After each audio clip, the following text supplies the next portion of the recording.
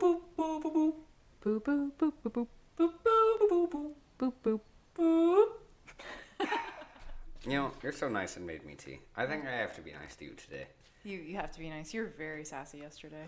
Yesterday, Brittany, we traveled to North Carolina and was doing the very important abandoned building art project that we've started. So there was a little bit of sass. But, you know, today, I guess there can be less sass. Less sass, yeah. One thing, though, Brittany, if we're starting out. Right. Are you ready to record? I'm ready to record. Oh, good. I would like to give a shout out to one of our listeners, Rose, who hosted me the past weekend. And it was quite marvelous of them to do that. In fact, there might be a special episode involving Rose when she comes down to visit us. Oh, really? What topic? Peppers. It'll be about peppers. Peppers and capsaicin, yes. Peppers in the capisaps. Oh, nice. Yes, Very nice. yes. The burning twinge. I wonder if she would appreciate the song Spicy Taco. She probably would, yeah. Oh, it's that's about good. capsaicin. So. It is about capsaicin. Yes, the burn on the tongue. You know what really burns my gears? What?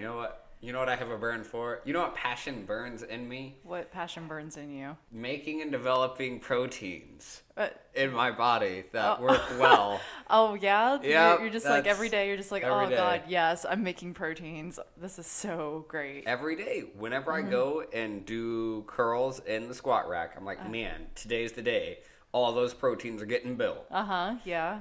Yeah, that's the only appropriate way. That's your passion in life. Yeah. Your number one goal is to building up those proteins. Okay. Building up the proteins. I totally believe that. You know what else I like doing? What's Brittany? that? What's that? Folding in appropriate places. Folding? Yeah.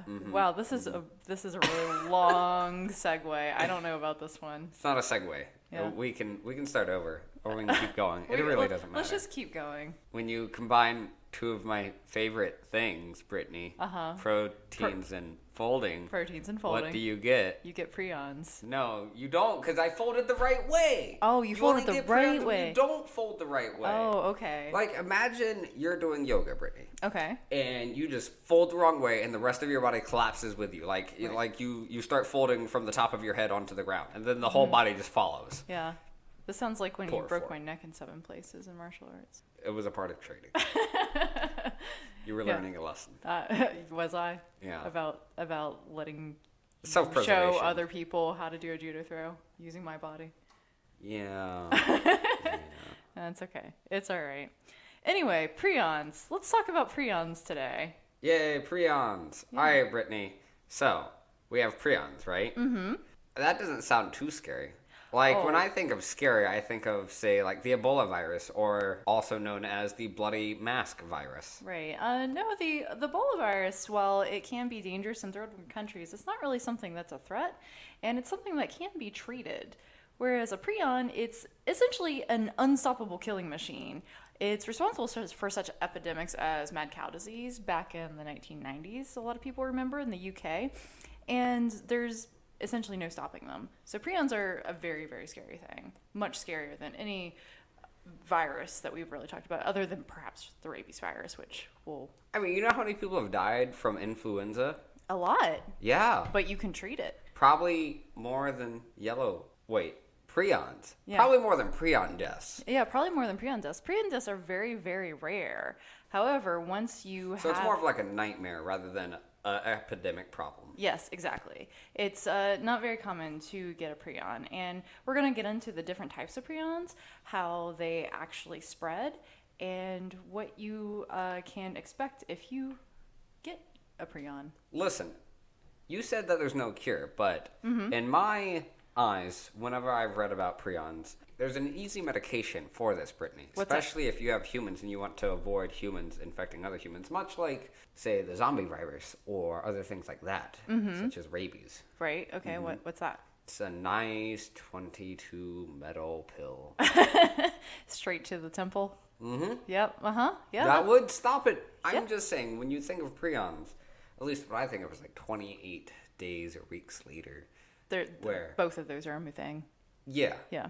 Instead of just running around in circles about this prion, what is a prion, Brittany? Okay, so a prion, as defined, is a misfolded protein that can cause normal proteins in the brain to misfold as well. So their name derives from the term proteinaceous infectious particle.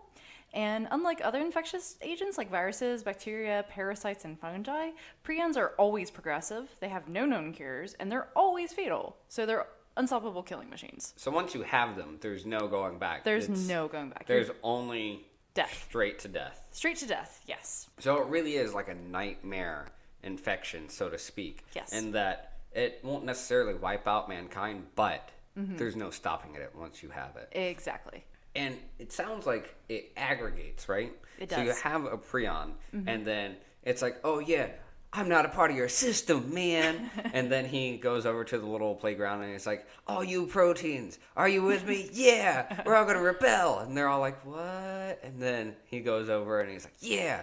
And then he hands them a little bit of the prion dust. Propaganda. Yeah, and then they read the literature and they're like, oh yeah, man, we're not a part of your system either. So it converts them, and then you have an entire army of prions taking over. Yes, and there's no stopping them. Exactly. That's why it's progressive, because it'll start with one misfolded protein and it'll spread to others, and each of those misfolded proteins can infect other proteins. So it's a pretty quick death once it starts to spread further. Wow. So it's like a virus, but from your own makings. It's Yes. like you had a child and it rebels against you, and then it raises up its own kingdom, and then it battles you in a bloody civil war, and then you eventually lose, falling. Yeah, that's one way to think about how they spread. We can get into the actual science of how they spread too, though. Okay, let's get into the actual science, right? All right, let's do it. So there is a major prion protein, PRP, and that actually occurs in the nervous system of mammals, and its function is mostly unknown, but scientists have proposed that PRP plays a role in cell signaling or synapse formation. So something known as a prion protein is different from the prion disease that you might hear characterized. There's something known as PRPC, which is the normally folded conformation of PRP, but then there's an alternatively folded PRP known as PRPSC, and that's the one that tends to aggregate in the brain due to its more compact conformation. And it's also protease resistant. So protease is an enzyme that catalyzes proteolysis, or the breakdown of proteins into smaller polypeptides or single amino acids. So PRP, protein, thought to be for cell signaling or the formation of synapses. So synapses are just the little ends of the little neurons that allow for them to connect. So you have the dendrites, which are like the little itty bitty tree branches, and then you have the synapses right next to that, which catch it, and that allows for the little jump in between each nerve, right? Right. So if you start having these proteins that are supposed to help signal the body what to do start rebelling against you, it starts collecting all the messages and the communications in between each of the nerves, right? Just like a centralized government starts sending it away, Yeah. changing it, putting in its own propaganda, Yes, exactly. whispering in your ear. Are you feeling like rebellious today? There's a lot of anarchic manifestos. I'm just saying, if I was a prion, I'm pretty sure if you listen close enough, each prion is screaming on their soapbox about the anarchy and taking down Big Brother, Yeah, okay? probably, yes. So my point is that prions constantly are trying to overthrow the status quo, the system, the homeostasis. Yeah, they right? absolutely are. And they're so good at it that they're able to avoid being broken down. So your protease, which is the enzyme that break down the proteins, it's like, no, you can't fit me. I'm not a part of your system, man. And it just continues to rebel. Yeah, And that way it can continue to spread its propaganda. Yeah, and it can spread its propaganda both horizontally and vertically. So a horizontal transmission occurs when an infectious agent spreads among members of the same species that are not related. So think of spreading a virus amongst a group of people. Think of like a sickness going around a kindergarten, and then that'll spread to the parents, and then that'll spread at their workplace, etc. So that's an example of horizontal transmission. There's also vertical transmission, and that occurs through familial lines. So think parent to child. So there's two different ways that prion diseases can spread. Horizontal and vertical transmission, just like economical horizontal and vertical integration, right? Mm-hmm. Now, my question here, Brittany, is if you have it go from one species to another, is that still horizontal transmission? Because technically that's in between the same species. It is in between the same species. So something that goes from one species to another is usually categorized as something else, and we'll actually get a bit more into that when we talk about the different types of prion transmissions, because that is one of the major ones that is well known is mad cow disease. That originally came from cows and then spread to humans. Often when I read about infectious diseases as far as microbes go, in between species, I typically hear that it's called a crossover. Oh, crossover. Yeah. Okay, so you have horizontal transmission and vertical transmission, right? And so it can either spread amongst a little group of people or through families, right? Well, let me ask you this, Brittany. So you said that the most popular, the most like exciting one, like the most famous one is PRPSC, right? Yeah. Then, wait, I didn't think that through. Why are you half naked now? It's really sweaty. I just look over and you're naked. That's my life 90% of the time. Yeah. You know how many rivers I've ended up in naked? Yeah, naked, And I didn't mean to be? Okay. Yeah. An alarming amount of rivers have had my naked body. Listen, our listeners don't need to listen to this conversation. I'm deleting this entire conversation because I don't need them to know that I end up naked in rivers. They'll never respect us anymore. They already know. That was like half of the second episode was your stories about being naked in rivers. The point is, Brittany, is that if the PRP protein occurs where you have the formation of synapses, which is in the central nervous system, right? Then how does it actually create those misfolds? How does it transmit its anarchistic ways to other proteins? Well, the exact molecular mechanisms that cause the transmissible misfolding to occur are still unknown.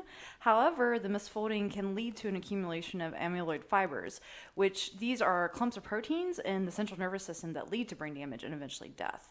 So whereas scientists aren't entirely sure how this happens, they know that the misfolding causes these big globules of proteins to clump together in the brain, causing these fibrils, which in turn leads to brain damage. So the amyloid fibers, which are clumps of proteins folded together so that it can make other proteins of itself, right? Once the prion gets a hold of that, right? That's like a radio station broadcasting further out, being able to produce more and more, pumping out little puppies of children, entire male litters of just anarchists being produced, right? Yes, essentially. That starts to accumulate and cause brain damage and other neurodegenerate activities. So these diseases are actually known as transmissible spongiform encephalopathies, or TSEs, which refer to the sponge-like holes that appear in the brain as a result of the brain damage. I'm pretty sure my brain is already a sponge-like hole. Oh, yeah? It's just a sponge because you soak up so much information. No, grad school has taught me that if I'm dumb enough to stay in this program, then I have nothing but holes in my brain. Oh, yeah, that's true. So, Brittany, we've talked about prions, which are just misfolded proteins that will aggregate other misfolded proteins. Let's look at some of them more specifically. What are some specific prions that we can highlight? Okay, so we can look at specific prion diseases, the most well-known and well-studied of which is known as Creutzfeldt-Jakob disease, or CJD. So it's an incredibly rare disease that only occurs about 350 new cases per year in the U.S., and it affects about 1 million people per year worldwide. It usually occurs in people over 60, and it typically has a 1-year survival rate of 30%. So everybody who gets CJD eventually dies. The early stages of this disease include rapidly progressive dementia, behavioral changes, lack of coordination, hallucinations, and myoclonus, which is jerky movement. There's other symptoms that are also associated with it, including anxiety, depression, paranoia, obsessive-compulsive symptoms, psychosis, speech impairment, and ataxia. And eventually this progresses to pronounced mental deterioration, involuntary movements, blindness, and weakness of extremities. Wow. So that's intense. So in the U.S., which has 315 million people, more or less, we get about 350, right? Yes. So a very tiny, tiny percent of that. Yes. Throughout the population. But it's so severe and unstoppable that only 30% of people will survive for 1 year once you have it. Right. And would you even want to survive for 1 year with the symptoms that occur? Because you are not only having these physical symptoms, you're having these mental symptoms as well. Wow. So what protein exactly is that causes CJD? So I'm not actually sure of the type of protein, but I know that there are different types of CJD. So one type is known as sporadic CJD, which is non-inherited or spontaneous. And this is what happens when a protein in your brain just suddenly becomes misfolded for no reason whatsoever, which is kind of scary to think about. That No reason? No reason. It'll So spontaneously. it's like an aneurysm, just boop, pops in. Exactly. Yes. So this is very deadly, and it can be fatal within weeks, and accounts for about 85% of all cases. Wow, so spontaneous Yes. CJD. Yes. Just bam. But there's no known cause for it being misfolded and aggregating. It's just a reproducible event that occurs on a small percentage of the population. Yes. So think about, like, as you said, having an aneurysm. Like, bam, you could just have an aneurysm. You can just suddenly sporadically accrue cancer cells to the point where your body can't fight off the amount of cancer cells that have built up, and then you get cancer. It's the same thing. It's just sudden. For aneurysms, you have certain predisposures or activities or habits that help facilitate the activity of an aneurysm. Well, who's to say that there's not also certain things that can cause the CJD to occur as well? Well, it's the people that study it, but do we have that information? Nope, not yet. Not yet, Yes. so it's still being studied. It's still being studied. There's very little known about prion diseases right now. It's probably hard to collect all the data with such a small population size. Yes, exactly. And when your subjects are dying within weeks, it's a little hard to study as well. So. Yeah, I'm sure they don't want to be poked and prodded, on their last week. Yeah, probably not. Yeah. So there's actually other types of CJD. These include familial, which account for about 15%, and there's an incredibly rare acquired CJD, which accounts for less than 1% of cases. And this can result from contaminated tissue and medical procedures such as blood transfusions or organ transplants. And no one with any type of CJD has lived past 2.5 years. Wow. So it's perfectly fatal. Yes. The perfect killing machine. Oh, yeah. And it's not even like something's attacking us. It's our own inner proteins that we built up from a small little baby amino acid. Yep. Still in its little amino acid form. And we build it up, and we finally make it into a full-grown protein. And it turns on us. It betrays us, yes. And kills us. So, you have a tiny percentage that is familial, right? And then less than 1% can be infected from contaminated tissue. Yes. Now that's scary. It is scary. If proteins had the wherewithal to try to reproduce themselves, right? Right. Much like arguably DNA and RNA are, is just some type of macromolecule that's like, I should make more of myself. Right. Which is nothing more than what life basically is at this point. But if proteins, which has been argued is the precursor to DNA and RNA, which is the information storage. Because proteins, much like the prions, once they're aggregated, they can potentially fold other things to their same likeness. Yes. So the best way, Brittany, for the prions to take over is to start spreading through tissue and blood, right? Right. Especially if it can jump around, enter us through what we eat. Yes, it absolutely can. So there was actually a very well-known case about this, known as a variant Creutzfeldt-Jakob disease. So this has the same name as Creutzfeldt-Jakob, but it's very different because it was actually a result of ingestion of meat infected with something known as bovine spongiform encephalopathy. This is also known as mad cow disease. Are the cows really mad, though? Yes, essentially. So those sporadic activities and movements, right? Paranoia. It's like, whoa, man. Whoa, the body's like getting way closer, dude. Yeah. So nobody knows what the cows were really thinking, but they certainly were acting mad. I just told you what they were thinking. Oh. So they were mad. You knew. You were there. No, I can just feel it. My mammalial glands are connecting with them. Oh, okay. I feel the cows, and I can connect with them. All right? Please, I know what it please feels stop doing like. So this I'm gonna need you to put your clothes back on if you don't stop. Brittany, don't mention my nakedness to our listeners. They can't see this. That's the whole point. This is why we have a talk show rather than a view show. Oh, thank God for that. Moving on. Yeah. Moving on. You UK, Brittany.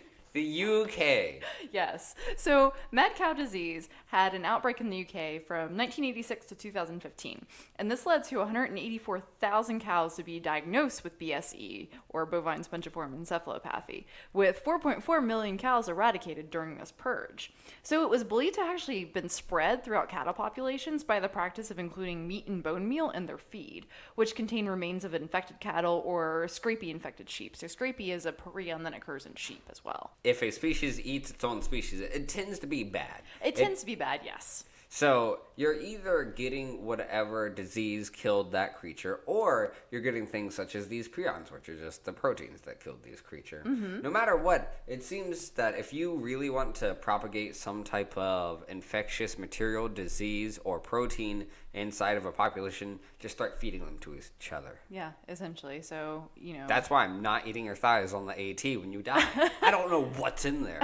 That's true. You don't know what's in my thighs. And that's also why I refuse to eat that protein drink, Soylent, because Soylent is people. So. But the point, Brittany, that I want to get back to, right, is that's a lot of cows to lose out on. The poor moo-moos in the UK. I know, right? yeah.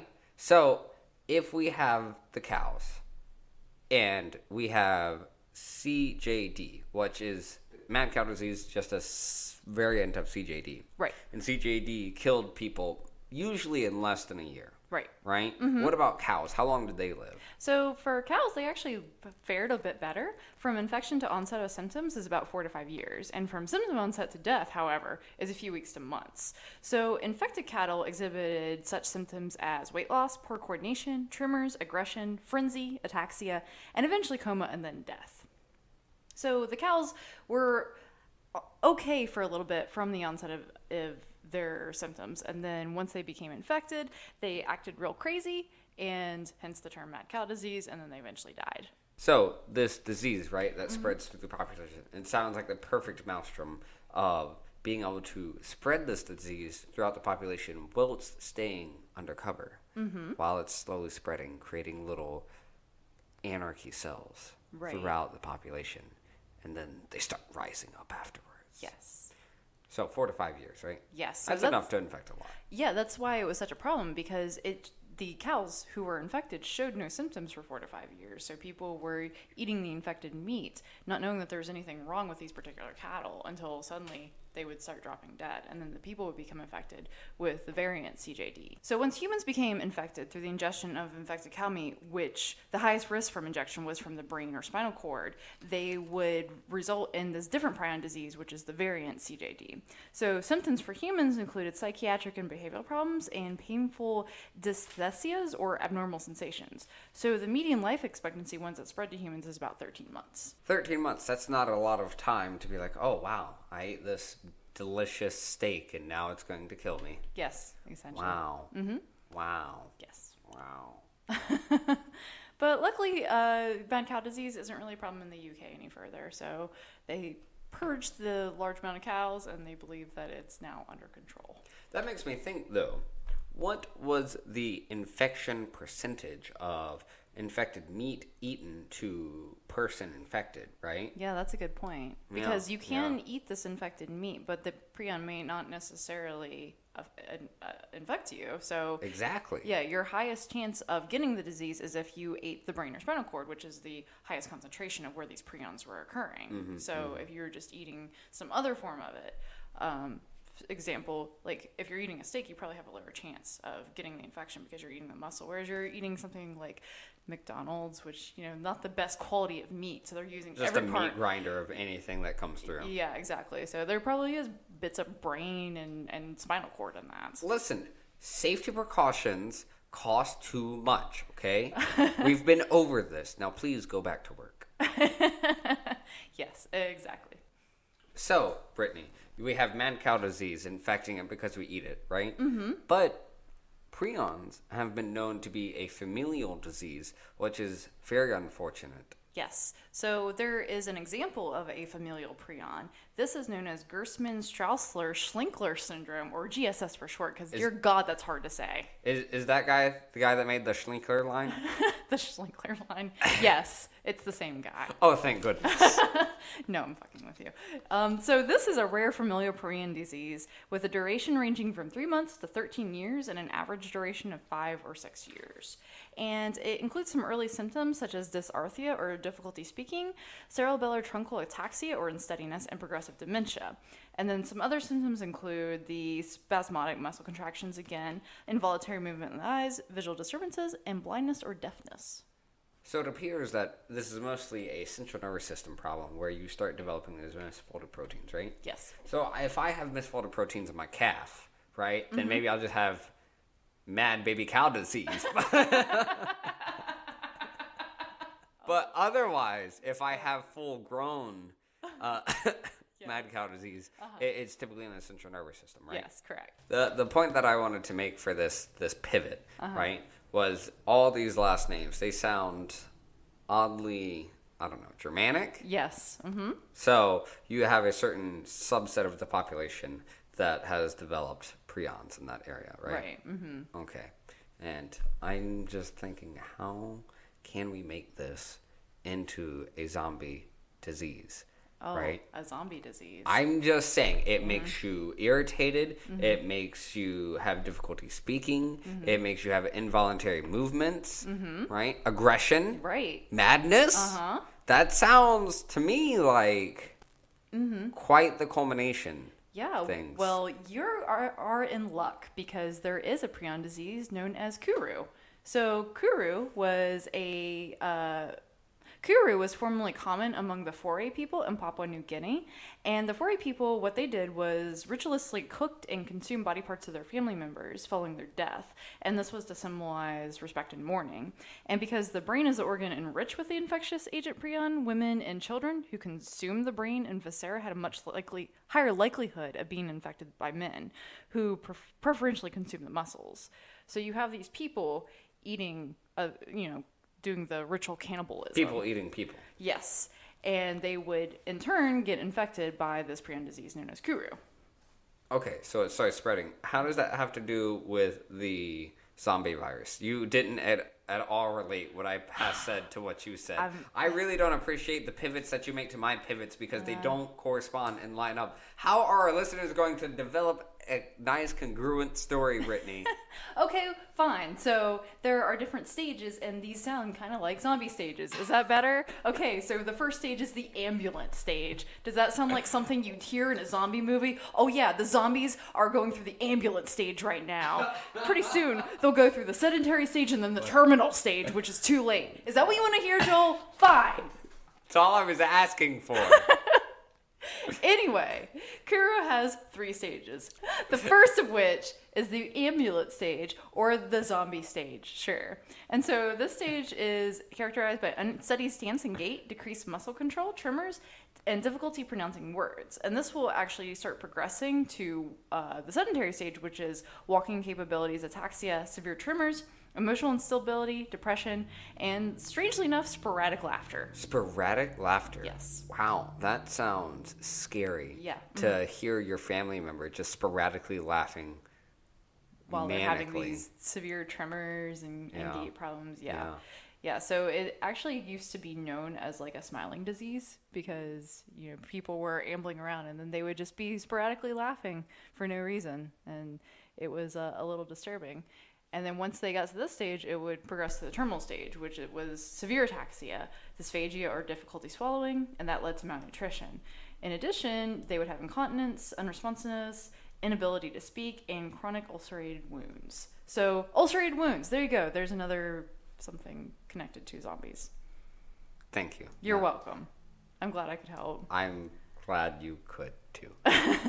Still, that's a scarily dark thing to think about, right? Yeah, it really is. But luckily, once people figured out what was going on over there, and it wasn't just sorcery as the Foray people thought, scientists would tell the people, hey, this is how this is spreading. The Foray people stopped doing the ritualistic cannibalism, and therefore Kuru stopped. That's at least delightful to know that they were able to forego traditions in order to mitigate some of the problems that we're able to see thanks to technology and medical advances. Yes. Now, Brittany, it's often known and hypothesized that were you to have such a central nervous system disease that would infect you and create something similar to a zombie apocalypse, that zombies don't need to sleep, right? Right. That's true, because they can just walk around. They have no need for rest. They can just keep going forever. That's why even in zombie movies where the zombies are slow, they're still a threat, because you need to rest eventually, but the zombies don't. Right. So, if I recall my prion days of studying in biology, I've actually read about fatal familial insomnia. Yes, and we've actually talked about this before on this podcast. We talked about this in episode 2, fatal familial insomnia, a type of insomnia. But we'll recap real quick for those who have not listened to this episode. Oh, yeah, we will recap. Recap. Recap. Recap real quick. Anyway. So, anyways, Brittany. So back in episode 2, Brittany, we were discussing the incredibly rare FFI, or fatal familial insomnia, right? Yes. Which is that prion disease, which unfortunately has a very low life expectancy. I think we said 7 months to 6 years. It's incredibly rare, too, because there's only 24 cases diagnosed ever. And there's a gene for FFI only found in 40 families globally. So there's a particular gene. So they've been able to link this incredibly 24 case problem to a gene. Yes. But they can't actually relate the PRP? Yes. That's incredibly interesting. Yeah, it is interesting. And I think maybe because fatal familial insomnia is such a alarming disease that had symptoms that warranted investigation. All of them have symptoms warranting investigation. Every last prion disease warrants investigation because of how severe and deadly and unstoppable it is. That is true, but I think because with FFI, it's had such symptoms as the insomnia that pretty much never let you sleep. You never slept once you progressed far enough into FFI. I think that's what caused the intense research into it. It's very obvious if it occurs. Yes. Right. So if we were to recap, there are 4 stages for FFI. Right. So the first stage is worsening insomnia coupled with panic attacks, anxiety and paranoia, and phobias as well. Right? So that's about 0 to 4 months? Yes. Past 4 months to 9 months, it just gets worse? Yes. And worse. And more hallucinations. Right. And then following that, 9 to 12 months, you have a complete inability to sleep and rapid weight loss. So you can't sleep at all. And I think this is probably what warranted all the investigation into it. Right. And then finally, 12 to 8 months, you have the dementia and then the unresponsive and muteness. So very rapidly, the body starts degrading and there's nothing you can do about it. Right. Nothing at all. And people have even tried treating it with barbiturates, and it was actually found to worsen the disease by speeding up the symptoms. So there's nothing you can do. Really? Wow. Yeah. Again, so every prion disease known to man is completely incurable, unstoppable. Yes. I'm pretty sure, Brittany, when you were discussing what was happening in your mother's village, they basically have perhaps the beginning of a prion zombie development. That is entirely possible, yeah. My mom's town right now is going through a zombie apocalypse. So there are deer that are just going crazy there, and they're kind of rotting. In addition, she posted some videos of like a possum going crazy as well. The wildlife are going insane up there, so she's about to go through a zombie apocalypse. It sounds about right. Yeah. So not only can humans get prions, but we talked about the cows. We talked about what did you say? Scurvy? Scabies? Scrapey. Scrabies. Scrapey. Scrapey. I'm just gonna pretend that all the sheep have scurvy. And Scurvy. Pirate sheep. Yeah. Yes. And in addition, deer can get something known as chronic wasting disease, or CWD, which these all have symptoms similar to BSC. So that is probably what the deer that are in my mom's town have. Entirely possible. So it could easily have a crossover of these prions if people were to eat the deer. Yes. And I would imagine in such a village, people would eat the deer Yeah. without concern for the open scabs and wounds Yes. on the body. Yes, now that I think about it, I'm probably not going to have any venison from that area for a long time. Yeah, it's probably the best choice. Yeah, And what's even scarier is that prions are now believed to play a part in other diseases, including Alzheimer's, Parkinson's, and ALS, or amyotrophic lateral sclerosis. So what was originally thought to be a different mechanism for these diseases are now believed to be linked to a type of sporadic prion disease.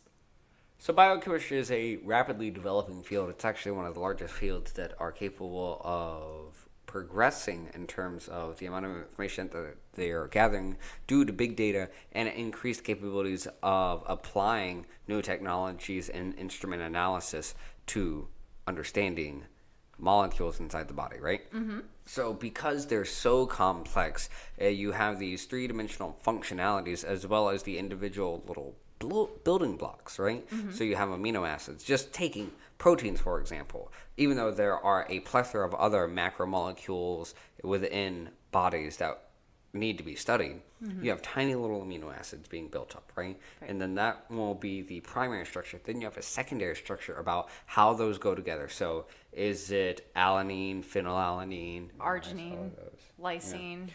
Arginine, lysine, right? So the secondary structures, which is how those amino acids are put together.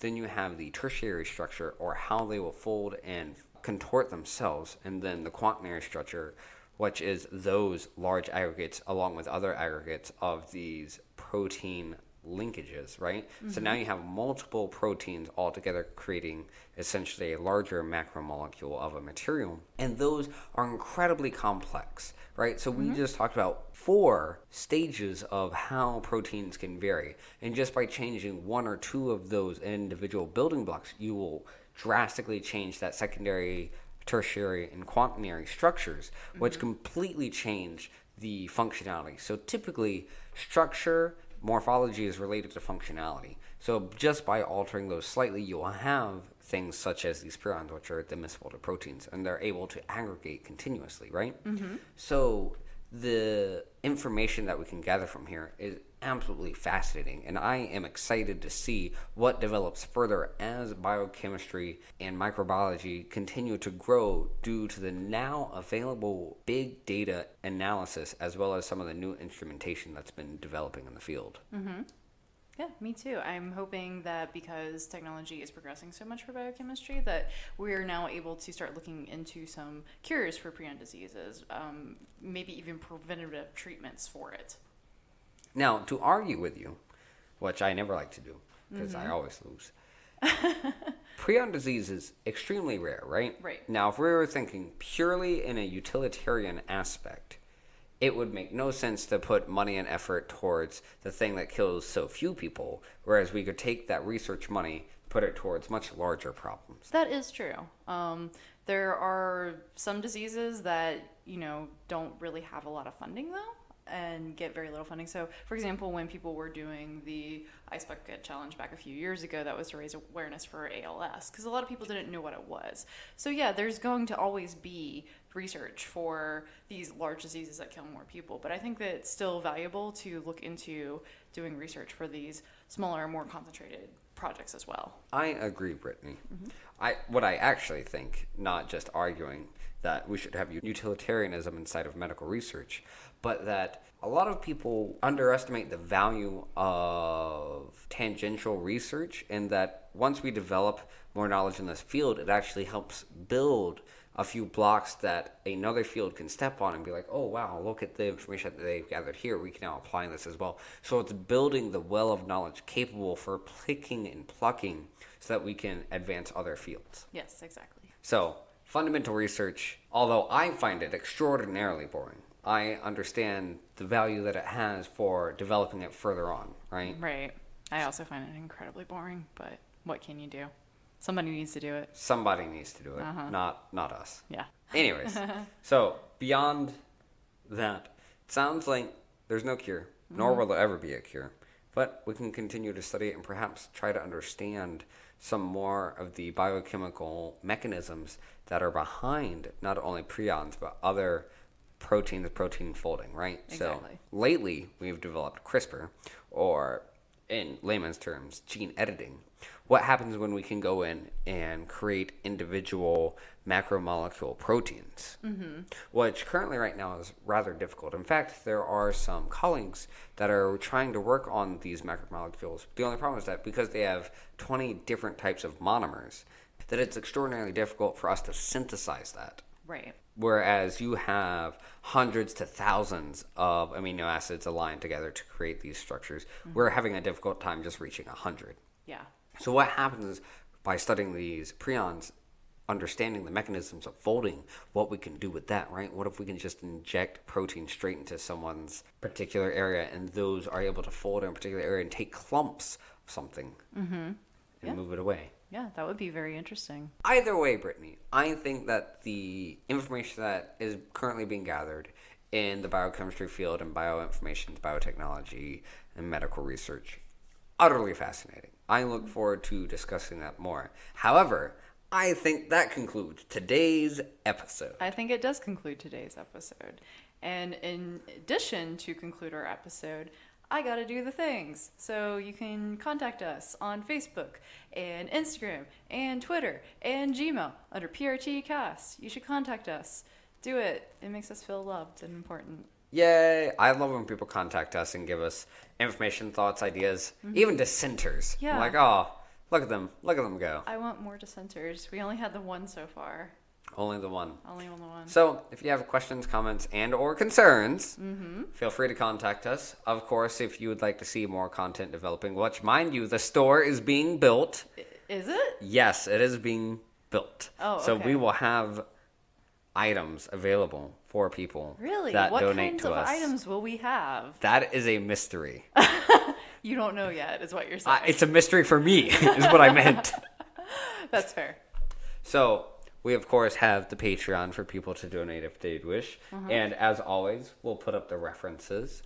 And I think it's been great, and we'll be back next week. Brittany, do you know what we're talking about next week? You know, I have no idea, but I think we're talking about ants. You said in another episode that we're going to talk about ants, and then we didn't. But I think this time we're talking about ants. Right, ants. Yes, we'll probably talk about ants. It's been a crazy semester. It really has. It's been very busy. I appreciate the patience of our listeners. I do too. So, if you're lucky, we'll talk about ants. If you're not lucky, we'll talk about something else, and you should still feel lucky. Yeah, you totally should, to listen to our dulcimer tones. Dulcet tones. I saw the dulcimers on the way up, and I thought, yeah, I am a country bumpkin, so what? And you're Florida man.